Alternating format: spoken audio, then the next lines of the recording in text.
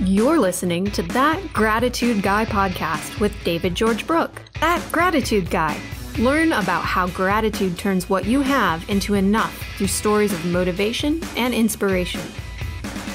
Wherever you are in your life and whatever you're going through, That Gratitude Guy is here to help you achieve great things and live a happier, healthier life. Change the way you live today right here with David George Brooke. That Gratitude Guy, starting now. Well, hi, everyone.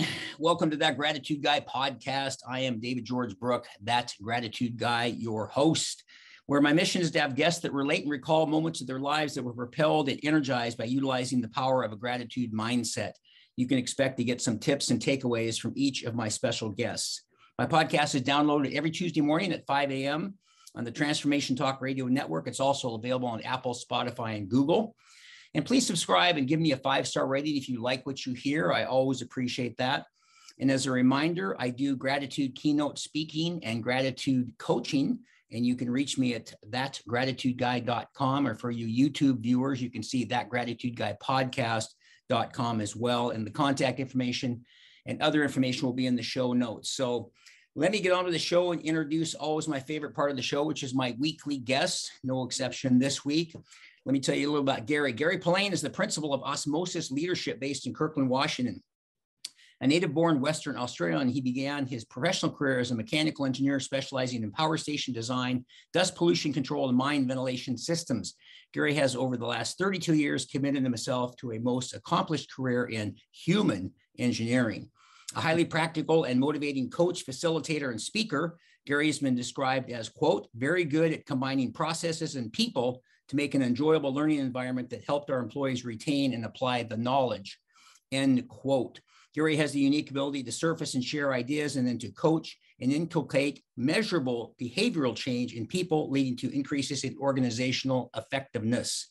He's also a past 20-year Vistage chair for a small business group of CEOs and presidents in Seattle. And Gary's a father of 2 children. He balances his lifestyle by being an active golfer, squash player, and musician. Gary, welcome to the podcast. Hey, thanks, Dave. Who wrote that? That was pretty good. Who wrote that? Gosh, that was pretty impressive. So, I want to meet that guy. I want to meet him.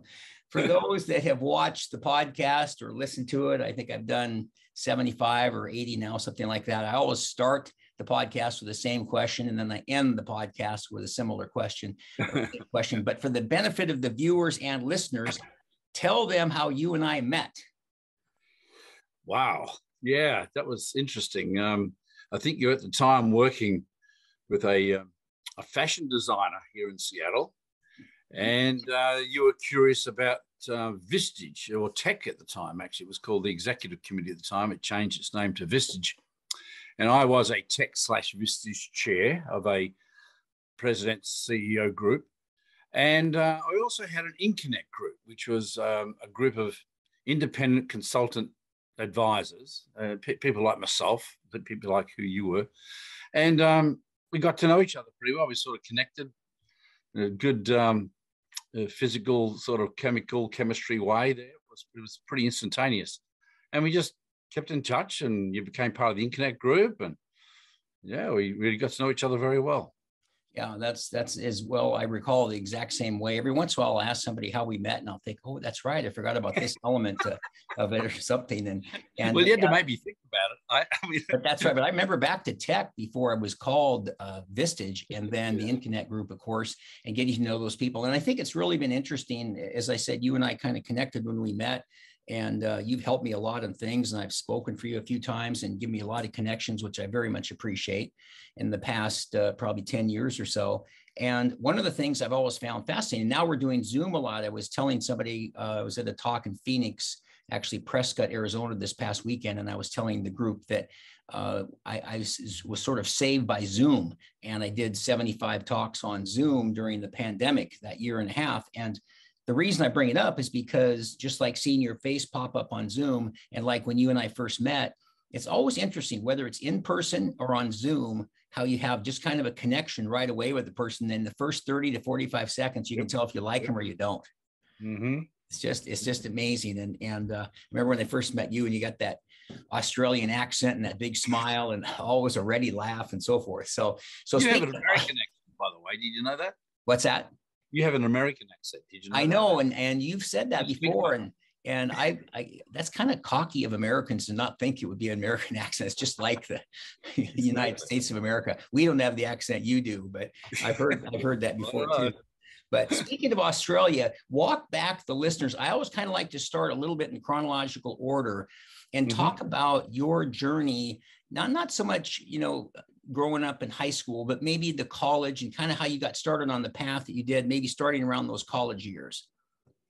Yeah, it's interesting because in Australia, not many people go to college.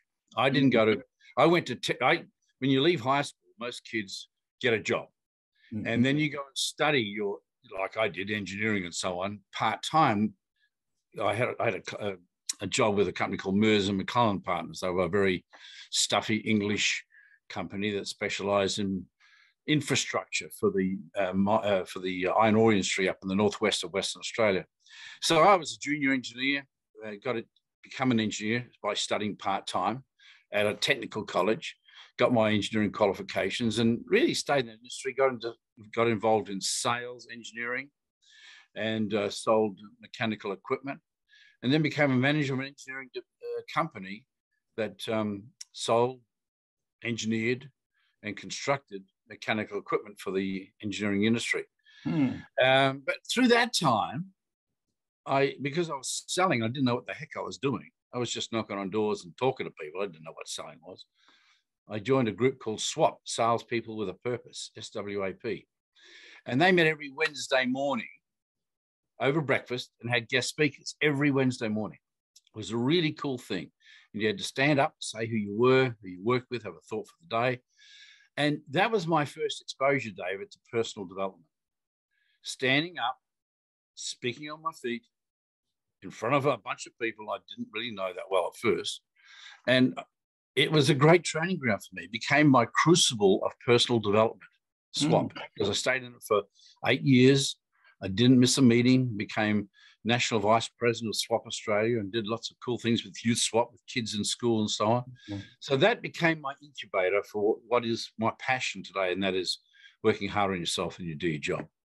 Yeah, and I want to talk a little bit more about that, but I want to just jump back to something you said that I don't know if I really realized. You said that most of the people in Australia, the thought process was kind of finish high school and get a job. And I think, gosh, what a contrast to, I always talk about how it's so different from here as an example. But, when we were, I always tell people that when I was born, when you were born, we won the birth lottery because we both had good parents and good, growing up. Other people don't. But I think how different from one country to the next, go to high school and get a job. Whereas it seems like in the United States, a lot of us go to college. In India, it's go to college and get a doctorate or get there's this computer science is second, but you want to be a doctor first and so forth. So that's just always the way it was. It's just, there wasn't much of an expectation of college, or I think they call it university sometimes too, don't they? Only the blue blood rich people went to university. Interesting. And, that was less than 5%. I mean, you talk about India. I mean, you're probably talking about 1% of Indians go and do that sort of stuff you're talking about. Yeah. I mean, most Indians don't go to any colleges or go to university. No, Australia is very unique, and that's the way it was. It's changed a little bit. I mean, now we don't have colleges like we have in the United States. They just don't exist. They have technical colleges, they have universities. So it's a big gap between the curriculum of education between those two entities. But that's the way I was raised, and that's what everybody did. So that's what I did. That's the way it went. And so on to the personal development piece that obviously attracted you. What was it about that? Was it just figuring out how to motivate and inspire people, or just to have a purpose? Or what was it about that personal development that really appealed to you? It wasn't about inspirational motivation or anything. It was about me learning to become me, because my mentor, Jim Rohn, R-O-H-N, if you haven't heard of him, Jim Rohn, was a wonderful influence on me. And I had breakfast one day in Sydney, and I asked him, I said, what's the one thing that you can share with me in my personal development? He mentioned that thing about each day working harder on yourself than you do your job. But he went on to say that, you can work hard at your job, Gary, and you can earn a noble living. But if you work hard on yourself, you put yourself in a position to make a fortune. And that really intrigued me. And he went on to say, who you become. That's what he said. Who you become is so much more valuable than what you'll ever get. So I just worked on me becoming a better me, being a better communicator, connector, being a better salesperson. But, what is sales? Just being consultative and communicative, asking good questions. That's all selling is. And so, but I had to learn that. I didn't know selling was just asking questions. That's all it is. And I built my 30-year consulting practice about just asking really, really good questions of my clients. That's how I sold myself. Thank God for the skill I learned.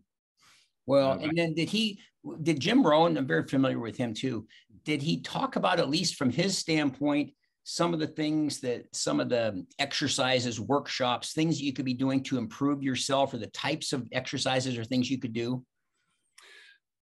Well, the only thing he did mention, of course, he was always selling his CDs and all that sort of stuff, and right. videos, and I bought them all because he was a wonderful philosopher, and I wouldn't be doing what I'm doing in this country for the last 30 years, my own consulting practice, if it wasn't for him, no question about it.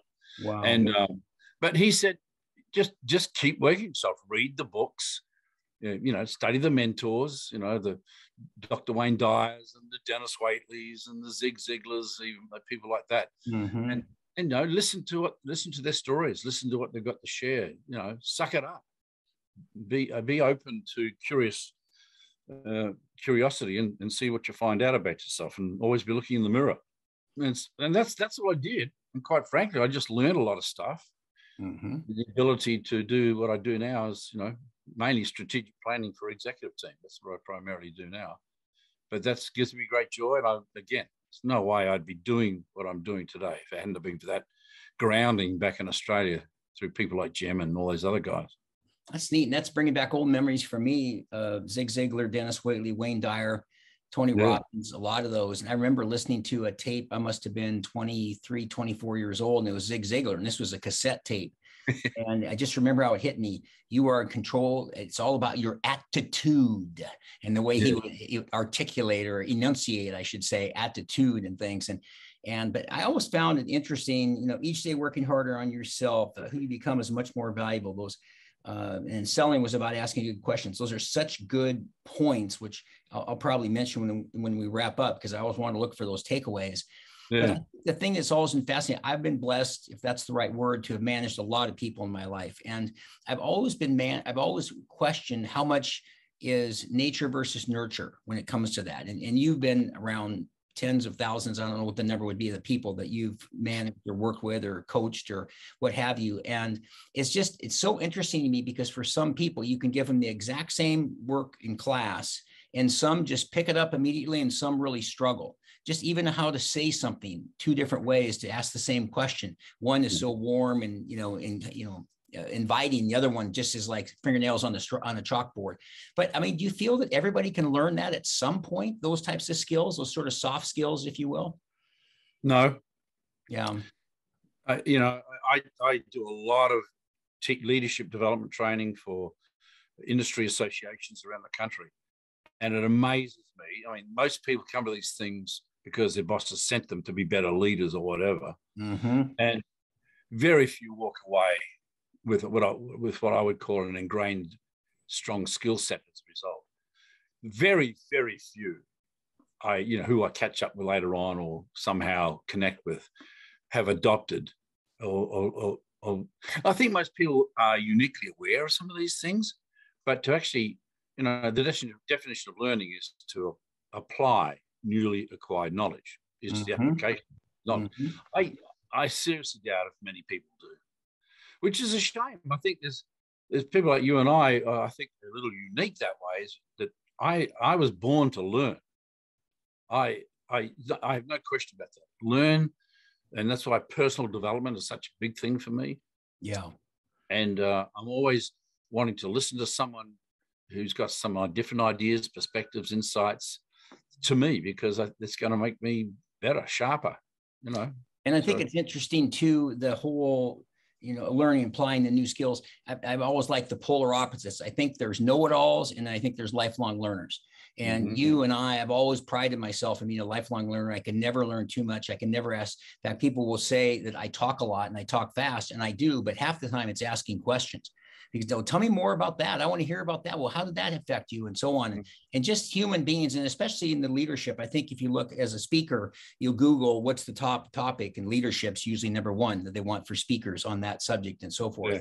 But it's just, but again, back to the people that have that natural ability, and some of them don't. But I think something else too, you said selling was about asking questions, asking good questions. And then that's sort of, to me, that's sort of part A. And then part B is listening.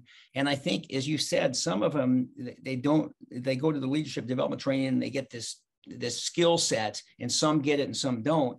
But I was thinking, I just am fascinated, even in this year of 2022, how people just don't seem to listen. And they don't listen very carefully. And I think it was Wayne Dyer, listen to understand, and as opposed to listen to respond. And so I just think if that would seem to me, no matter what your personality type, such an easy thing to do, just zip your lip and listen more. But it's not easy. Particularly we men, we're hopeless at it. Most men I know are really, really bad listeners. And in my opinion, David, you have got to learn to ask open-ended questions and be genuinely curious before you learn about listening. Until you learn how to ask good, open-ended, well-crafted questions. And there's only 4 question types in the English language. And if you can learn those 4, you can really open up communication instead of shut it down. We as men typically are pretty bad at that. We're born on this planet to hunt and kill shit. That's what we do. Right. We're not here to listen and absorb and be curious about people's stories and people's histories and people's insights. And we've got to do a better job of that, or else you can't listen. And unless you're curious, you can't listen. Oh, sorry, as I wasn't listening there. No, I was listening. What are the 4 types of questions? I like that. I want to make sure I got that down. You said there's only 4 types of questions, open-ended, well-crafted. Yeah, Neil Rackham from the Hathaway Institute did some great research back in the 70s and 80s, and he identified with all that research that there's only 4 question types. Background questions, which are just simply, so how's your day going? What do you think of the game on the weekend? That type of stuff. The second type is problem questions, where you don't use the word problem, but you ask people, so, what's on your mind? What's keeping you up at night? What's the biggest issue or frustration or challenge you have on your plate right now in doing the job you do? That's a problem question. And that's a critical question to ask, because that's where the meat of any conversation is, what are you struggling with? What are the issues around your life right now that's not working for you very well? The third type of question is the one question that you just don't hear anybody ask, and they're consequence questions. So, Gary, what's happening as a result? If that's an issue that's really bugging you right now, what's going on as a result? So tell me more about that. What's that leading to? Who else is impacted by that? So you're asking a series of consequence questions. Once you understand what the client or the person you're talking with is struggling with, it's you being even more deeper curious by asking consequence questions. And the last type of question is value questions, where you say, well, so if there was a way to move forward, what would that look like? What might be a next step you could put in place to make that happen? So then now we're going from the negative to more to the positive hope and possibility with value questions. So if you can learn how to ask those 4 question types and have a structured conversation around that, and which I do with my clients very consciously. Whenever I go and meet a new potential client, I follow that process right to the end, because at the end, you just say, well, I think I have a pretty good understanding of what you're struggling with and what you're looking for. That's what we do. Where do you want to go from here? And then we just go from there. It sells itself. You mentioned that men are worse than women, and especially with all your experience. And when you think back on that, what if you were to put your psychologist, therapist, psychiatrist hat on, Dr. Polain? Is it insecurity? Is it self-awareness? Is it self-esteem issues? Why are people just not that good at listening and asking the better questions? Everything you just said, as well as we have never learned or been taught. I mean, I went to school and I went to technical college, and it wasn't until I really got into personal development, met people like Alan Barker and and these guys, people like Neil Rackham and people like that, who teach you how to ask these questions. And they teach you to listen and lean in. I mean, who's that? Is Brené Brown? She talks about leaning in and being authentic and real and so on. But the only way you can open up to someone who might be, connecting with you is by them being genuinely curious. Yeah. It's at the bottom of my goal sheet every year. I have written down in big, bold capital print, be an artisan, learn to be an artisan of genuine curiosity. If I can do that with genuine curiosity on every conversation I have with people, it tends to connect very well with people. People tend to get drawn to people who are genuinely curious. Yeah. And I think you have to really be a very good listener to sort of back that up, because it's just, absolutely. I mean, I've watched so many people that, okay, what I wanted to ask you, and they haven't heard a word you've said, and again, it's back to I'm preparing my response and so forth. In fact, speaking of genuine curiosity, I read somewhere that Bill Gates Sr. was asked about his very famous, at one time, the richest man in the world, son, Bill. And he said he had never seen anybody as curious, with the high level of curiosity that Bill Gates Jr. had. And that's, I just think that's so neat, because well, tell me more about that. In fact, which triggers something that you just said when you say they've never learned to ask the right questions and so forth. Tell the listeners a little bit about something. I'm thinking back to the InConnect group and different things, and the process that involved that you can ask a clarifying question, but you cannot answer the question. And talk about that little process, because I always remember sitting there thinking, that's a great point. No, don't try to solve it for them. Talk about that little formula a little bit. Yeah, when you become a Vistage chair, one of the most important things you learn is issue processing. Because typically when we have a Vistage meeting, you've got 15, 17 CEOs are in a table, but there's one CEO hosting. And it's their opportunity to put an issue on the table they're struggling with their business. So they spend 5 minutes explaining what the issue is. And then the group has to ask, in your words, clarifying questions about the issue, and in no circumstances go into solutionizing until we've fully uncovered and gone deep into the issue. And most cases, David, as you've experienced, the issue that typically someone puts on a table at first is not the real issue. If you ask the right questions and go deep enough, you end up finding root cause. You end up finding what the real concerns are. And then we can start to develop a little bit more curiosity on the real issue. So it allows, some people call it peeling the onion. Some people call it just digging deep into what's really going on. I love that question. Now, what's really going on? And so asking those questions and allowing the person with the issue to fully share what's really going on with that issue without anybody trying to solve it too quickly is a beautiful process. And when it's time, the chair thinks it's time, and we've probably exhausted the issue, then we go around and talk about, well, from my experience, similar stuff, this is how I would approach it. So you're not really even giving solutions then. You're sharing from your own experience what you have done in similar situations. You're not telling that person what they need to do. Right. And that's key. That is key.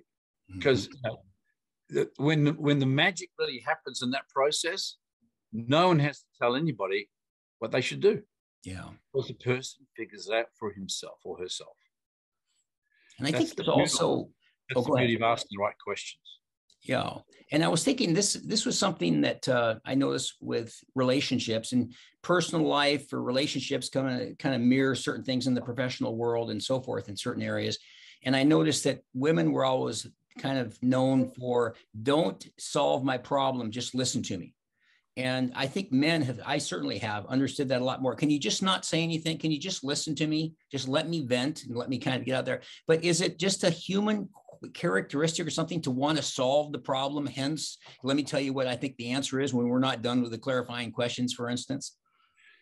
It is, but I still believe that because we've never been taught how to have a conversation with people. We just haven't. We're born on this planet to hunt, kill stuff, and do that. We're there to solve problems without a real conversation, as my friend Gary Lockwood in California would say. The conversation is all about being genuinely curious about the other person's situation. And I think that is so true, because one thing that's a sort of a saying within the groups I'm with right now is that, giving advice without permission is abuse. So, we tend to give advice and try to solve problems way too early in the conversation process versus exploring what's really going on. And if we just did that a little bit more than what we normally do, we would connect so better, and I wouldn't be being so abusive because I've given you advice without permission. Mm-hmm. That's being abusive. That's why our gals and our partners at night over the dining table tell us, "Can you just listen to me? I don't want you to fix things. I just want you to listen to me." And they're giving us a hint about be more curious. So did you say let the silence do some lifting? Silence is wonderful. Did you say giving advice is abuse? Yeah. I like that. Because I was thinking I don't even like the word advice. I just, Gary, let me give you some advice. It's like, oh God, I my ears just turn over. But giving advice without permission. Yeah, well, and especially without permission. Yeah. Now you're right. If somebody says, "I'd like your advice," that's different, but without permission. And I think that I even have noticed that I'll say in different workshops I've done, don't ever start a sentence with "you have to," "you need to," "you got to," or "you should," especially "you should." And I get a kick out of people all the time, "Oh, you're a speaker. You should blank, blank, blank." And I go, "Wait a minute. Are you a speaker? Oh, you're not? Okay, thanks. Thanks for the input. I appreciate that. And you let me know when you're a speaker. I'll be happy to." But it's just, even when somebody says, "Gary, you have to, you need to, you got to," or especially "you should," just look how we almost, the hackles or whatever you want to call it, kind of back up, because here it comes. And I didn't ask for it. And I just, you're telling me what to do versus, well, from my experience, this is what I've done in a similar situation. Mm-hmm. There's a big difference. Yeah. Putting it all on you, I'm saying from my experience, this is how I would handle it. Yeah. Now, you've got your own way forward and you'll figure it out, but that's just something that I've done for myself. Yeah. But it's a very different approach. Yeah. Yeah. I'll say. And with all that experience you've had around that, is there something that you would sort of characterize as, here's one or two little tips that I have as a reminder, like how to be asking better questions, how to listen, or anything like here's 3 things or anything like that might be helpful to the listeners? Yeah. First one is ask open-ended questions. Yeah, that's so great. You watch interviews on the sports television or the news at night. They ask the stupidest, closed-ended, veiled solution questions. Mm-hmm. Where the other person, it just sends up and I use Tiger Woods as an example because he was brilliant. I mean, they would get these stupid interviewers on and Tiger would just say, "Yeah, maybe, no." Mm-hmm. Because it was such a stupid closed-ended question. So asking open-ended questions is critical. 2, short questions. Keep your questions short. So tell me more about that. What's that leading to? Who else could be impacted by that? So if there was a way forward, what would that look like? We tend to want to blah, blah, blah, blah, blah, blah, and make our questions too elongated, too closed, and too veiled solutionized. And that just gets in our way and doesn't open up the conversation, tends to close it down. What would be a third thing? I think it's just hard to learn, but if you can learn the process of asking questions around background, problem, consequence, and value. So the questioning process has a pathway, has a flow. Because, I've go out with salespeople quite a bit just to watch them do a sales call. And even if they do ask any questions, and most of them don't, they're pretty poorly planned and so on, they tend to come out like a shotgun approach, and they're going back and forward, and there's no flow to the conversation. So and I always suggest when I do sales training, just plan your 3 to 5 good quality, provocative background questions and let the process follow itself. Mm-hmm. Because once you start that, people will just come into the conversation. So is that something that you're struggling with? And oh yeah. So tell me more about that. So what is that leading to? So what would, so where would you go from here? I just asked the 4 question types and I didn't even know. But there was a flow to the questions. There was a flow to it. And there was a rationale behind the flow to the questions. And I'm envisioning this person asking these questions, ask open-ended questions, short questions, tell me more. Short questions, keep them short to the point. Yeah. Yep. And short questions to the point, tell me more, learn the questioning process. As I mentioned earlier, I mean, and so you do those right steps, but then I guess the next step is then be quiet and listen and really actively listen. Through all that, you're doing a lot of listening. Absolutely. Yeah. And a lot of pausing. Because if I ask you, so tell me more about that, and you pause to think about how you're going to answer that question, it's really important you just shut up and listen. Mm-hmm. Don't fill the gap. Yeah. I mean, that's a skill we have to learn too, is to ask a good question. And if they're thinking about their response, which they should be, just let the silence do the heavy lifting for them. Yeah. It's all about them. It's not about you. It's about them. And so let them dig deep. Let them think through how they're going to respond to the question. And the more silence, the better. The more silence, the better. I've always liked that term. Let the silence do the heavy lifting. Yeah. Do the heavy lifting. So I just have, just because of these things you're saying, I just have sort of a random question. You think about everything you've learned around this subject throughout your entire life, and personal development and people and what makes them tick and how they can be better listeners and better question askers and so forth. Did you ever notice in your personal life, family, friends, relationships, just anything outside of the work world, did you ever find yourself kind of frustrated with some of the people that you would talk to? And it could be a family setting or something. You want to go, you're not asking open-ended questions or anything where it's not in the workplace, but, and they say, Gary, don't give us your psycho thing or whatever. Did you ever just notice that over all those years with family and friends? All the time. and it's not about me saying anything about open-ended questions or anything. It's just people talking over each other all the time. That's the biggest issue I find. I was just at a little dinner party recently, a couple of weeks ago. There was only, 6 of us there. And people just continually, I was just sitting back listening, trying to absorb what everybody was saying, talking over each other and going in different directions and all that sort of stuff. That sort of stuff goes on all the time. Now, at a dinner party, you can probably get away with it a little bit. You're not going to stop and say, hey, will you ask me an open-ended question? No, we don't do that. But that's the most frustrating thing. When someone's not, if it's not a business setting where I'm controlling the conversation and it's just a social thing, it's a very frustrating thing most of the time. Yeah.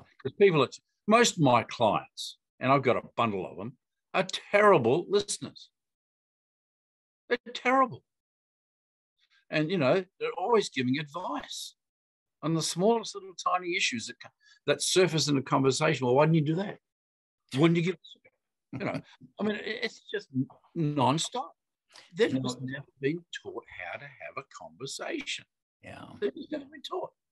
And it's interesting to me because people talking over people, and I have to watch myself all the time. Let them finish the sentence, let them get and so forth. And I use an example where it could be at a dinner party or a social environment. I used to be down at this Columbia Tower Club, and I don't know what I'd label this, but I was always fascinated. Gary and David were having a conversation, and somebody else walks up and, oh, hi, Bob, how are you doing? Good. And I'd say, well, I was just asking Gary about Hawaii. And before I could get the name Hawaii out, Bob goes, oh, that's interesting. My wife and we were in Hawaii a couple of weeks ago. Hey, Bob, we weren't talking about you. We were talking about Gary. And let's let Gary finish before. And somebody really got on me once. They said, man, you're kind of a hard ass. And I said, no, I'm not. I'm just saying, let him finish. Yeah. And then when he's done, you can say, well, that's interesting. We happen to be in Hawaii. And then when it's your turn, but that you're right, talking over. And as I said, I just have to really monitor and think. And then now, is that really a pause? And when you said, that's why I love let silence do the heavy lifting, is such a good thing. And even sometimes it's nice to just think about your next question or next response or something. Yeah. And there's nothing wrong with that. Yeah. Is to be seen to, number one, to be absorbing what I'm telling you or sharing with you. And then you pausing and being seen to be thinking about, Gary, that's a really interesting point you're making. What did you learn from that? Mm-hmm. You know, and building on. It's all about building on the conversation, right? Versus stamping on, closing. Because we too often close conversations because, well, let me tell you what I did on the weekend. Oh man, you think you? And so we just want to keep talking about ourselves versus really listening to the other person's story. And I don't know if I'm not some amateur psychologist or something, but it just appears, that's why I've said several times, let the silence do the heavy lifting. There seems to be something about people are not comfortable with silence because like, well, or am I boring you now? We're not saying anything for 5 or 10 seconds or something. Whereas, as you said, they're maybe taking the comment and digesting it and coming up with their next question. But you can tell because some people will just and they don't want to have any silence at all. Well, but particularly if you ask a question, this has happened to me numerous times in my career.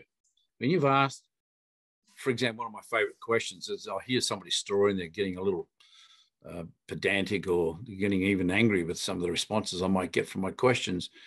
And I will say something like, so I sense you feel pretty strongly about this. What's behind that?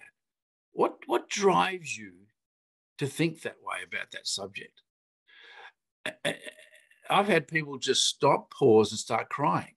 And when emotionalism starts coming out in the conversation, I mean, true emotion, when people, you can see people welling up and there's a different body language going on, you've just got to let it, you've got to let it go quiet. You cannot say anything because people are having their moment.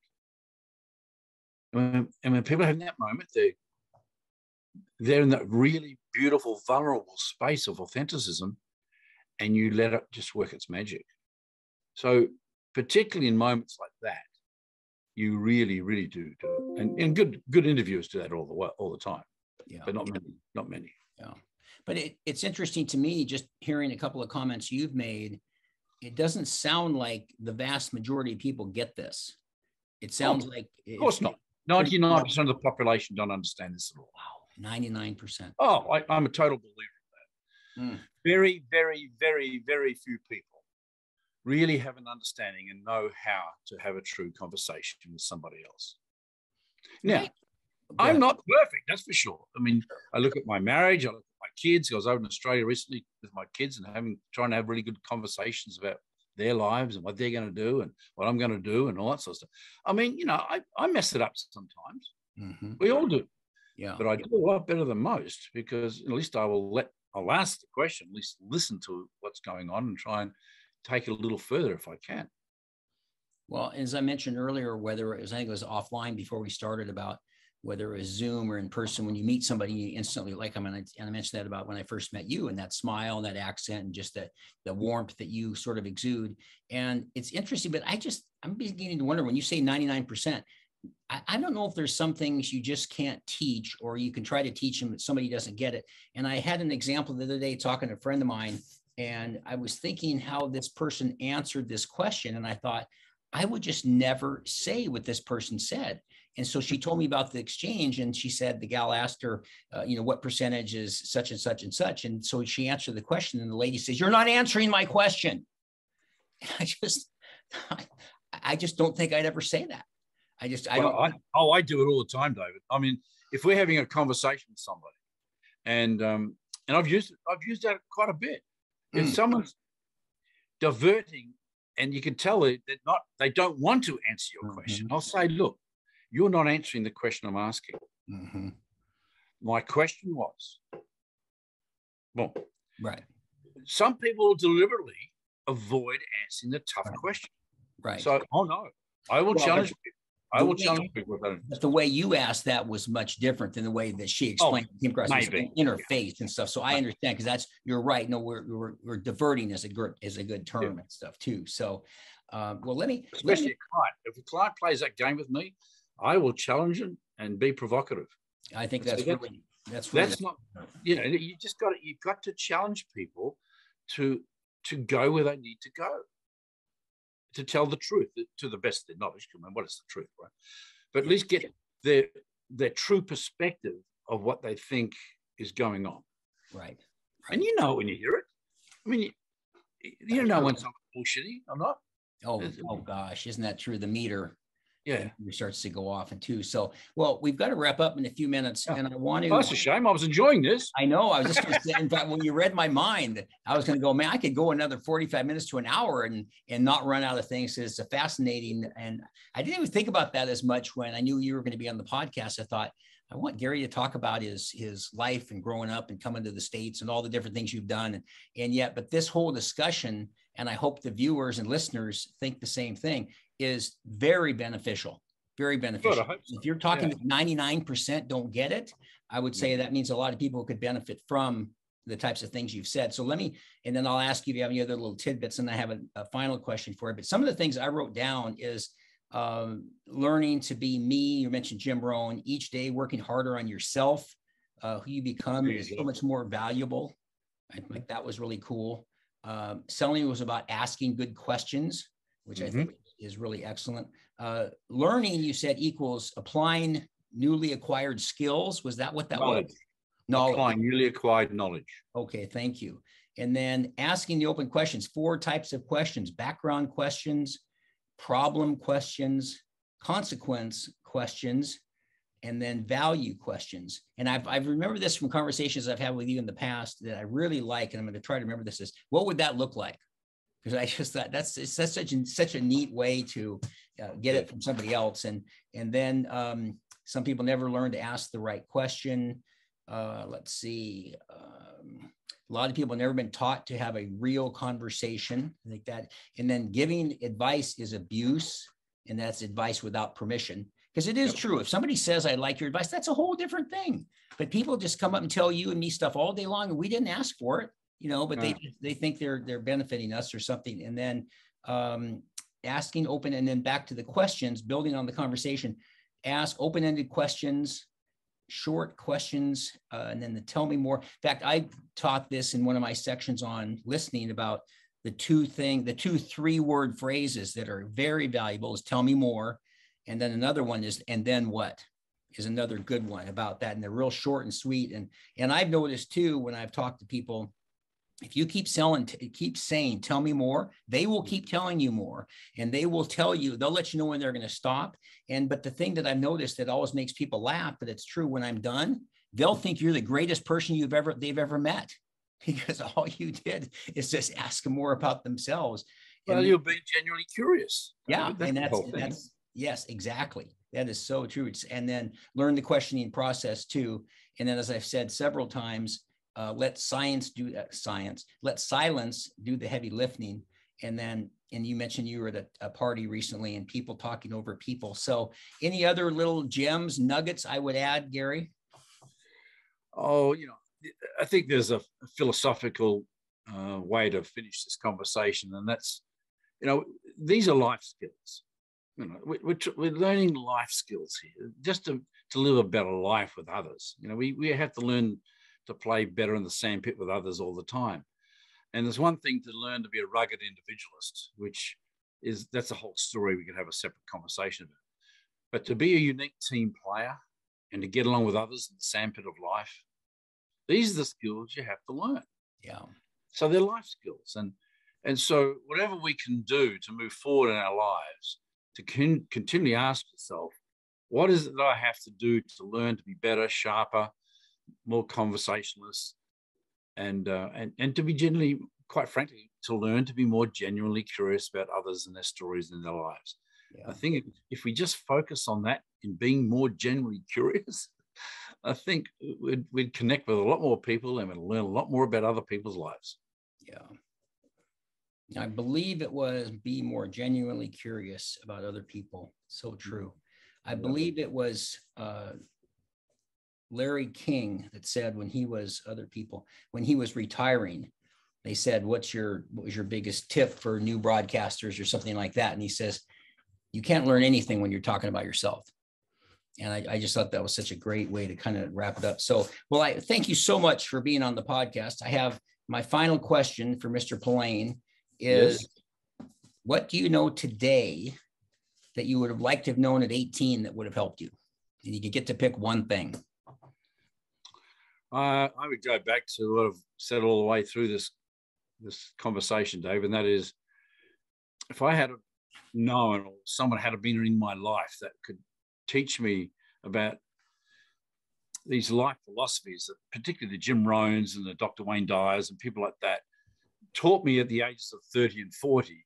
If I had a bit of influence in my life on just getting around people to teach you those life skills at an earlier age, I can only imagine how much more successful I could have been, or would be, or whatever, because I would have started earlier. I started my own business when I was, 41, 42, and I started my own business. And I probably would have had more confidence at a younger age to do something more profound if I had have had these skills earlier. So that's the only thing I would comment on. I think we leave it way too late in our lives to learn the important stuff of life, which is a shame. Life should be backwards.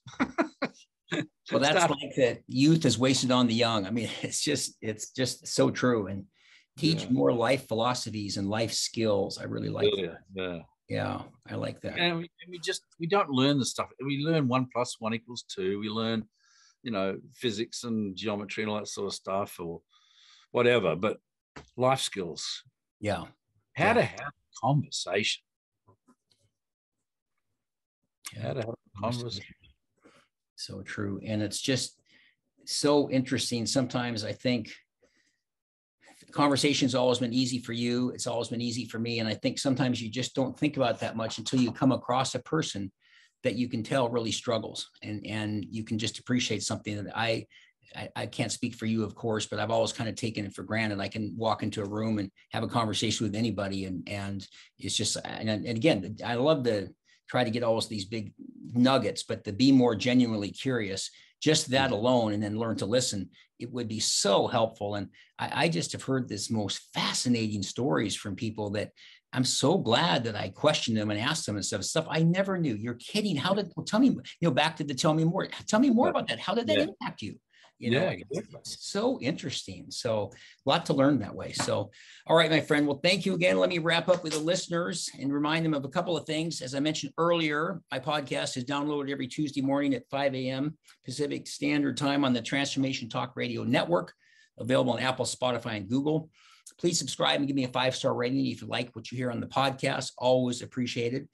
And I know people are struggling with all sorts of life issues, and so they may need additional support. There's all sorts of things going on out there: anxiety, depression, jobs, health, financial, family, and so forth. And I have a gratitude coaching program that can help you to achieve anything your mind can conceive. And so my clients report that it dramatically shortens their learning curve and getting back a derailed life back on track again. So I offer a 30-minute coaching consultation to offer some on-the-spot coaching, as well as some other little follow-ups to listen and hear what's going on. And if you're interested in that, just text the word coach to my number 206-371-8309, and I will send you a scheduler link, and then we can get connected for that. So, and as I mentioned earlier too, I do a lot of gratitude speaking, keynote speaking, and you can get me at thatgratitudeguide.com. So, one last thing, people always like to receive my Monday Morning Minute. If you'd like to get a 60-second video every Monday morning to inspire you and motivate you for the week around gratitude, text to the number 22828. That's 5 digits, 22828. And in the message box, type in the word gratitude guy, all one word, and then that will get you signed up for that. So thank you so much for tuning in. I always appreciate all the viewers and listeners to the weekly podcast. And as I always say, remember, be grateful and never quit. So long. Thank you for listening to That Gratitude Guy podcast with David George Brooke, where living with gratitude turns what you have into enough. Transformation starts now, and you have everything you need to achieve great things. In a world that is constantly changing, there is motivation and inspiration right in front of us, and you can find yours right now. Don't wait. Visit thatgratitudeguy.com to get started living with gratitude today.